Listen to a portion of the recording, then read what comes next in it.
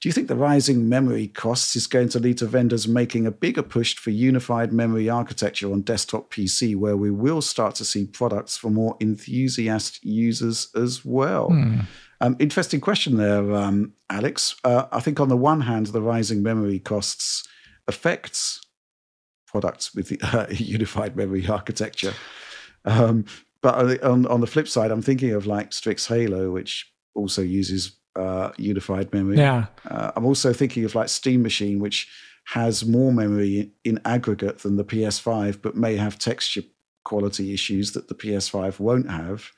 So, yeah, it's a bit of a nuanced question. Yeah, nuanced in the aspect of we have UMA on PC in the aspect of there are devices that ship with a unified pool of memory on hardware, but the way Windows addresses it is not so, and the games aren't going to be addressing it that way. That's why on those boards or devices that do have a unified pool of memory, technically, you tend to allocate manually in some BIOS setting or somewhere else, like how much is dedicated to graphics and how much is not. Yeah.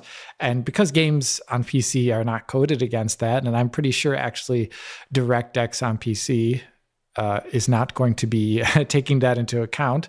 Direct Storage, for example, still has the intermediate stage of sitting in system memory and then going out to your GPU's memory over the PCIe bus. It doesn't just go directly there. That would be amazing for us, but that is not the case.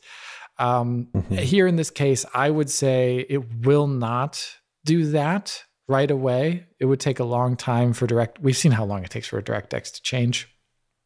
I don't think this will be the way out of it, even though it technically would mean having to use less memory for the same thing. So, because what typically ends up happening is all those textures that you have in memory, your GPU memory, that is, like let's just say you've got 4 gigabytes of textures on an 8 gigabyte GPU. They all are also mirrored up in system memory at that point, and maybe even in a larger or a smaller form, depending upon compression and everything like that, and how much is being buffered ahead for frames in the future and areas you may be going around the corner in soon and things like that. There could actually be a larger amount of stuff in that memory there. So you're using all this extra memory for stuff that is just about making sure that it gets across the PCIe bus faster. And if you did have a way that it was addressed like on consoles, then you would have less memory used overall. And then maybe you need to buy a PC with, less memory overall and potentially less cost to the consumer. But, I don't know. I don't see a desktop push for this happening anytime soon because there isn't a motherboard, pre-existent motherboard that exists that addresses this concern beyond stuff like, I don't know, like taking laptop parts and throwing them into a desktop chassis. So I don't think it's very realistic at this point in time.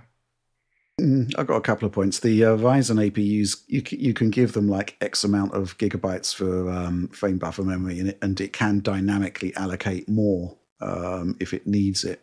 But at the same time, that isn't really a guarantee for developers who might require that system memory for the game, for example. It can only dynamically allocate so far, I guess.